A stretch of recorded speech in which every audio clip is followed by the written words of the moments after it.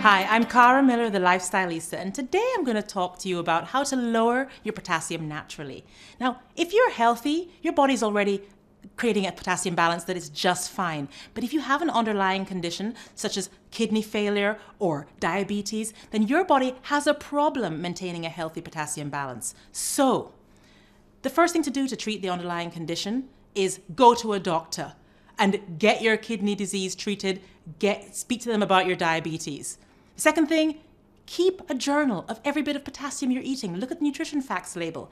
And thirdly, really look at what you eat. So low potassium foods like onions, like mushrooms, like berries, and avoid high potassium foods like sweet potato. Look at this, collard greens and whatnot. There's something else. If you've spoken to your doctor and he's given you permission to eat high potassium foods once you've leached them, here's how to leach.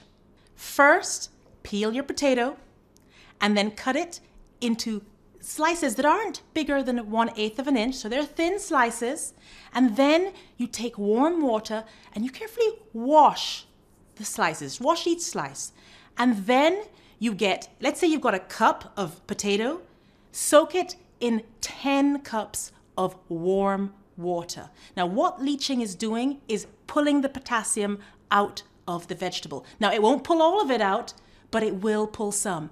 You need to change the water every 4 hours, and there's a minimum of 2 hours of soaking. Once you've finished soaking, you take it back to the sink and you wash the slices again with warm water. Now you're ready for the pot. For every 1 cup of vegetable you have 5 cups of boiling water. And now you cook your potatoes, and then when you've finished, they're ready to eat and they're delicious. But remember, you still need to limit high potassium foods, even if you leach. Remember, this is your life.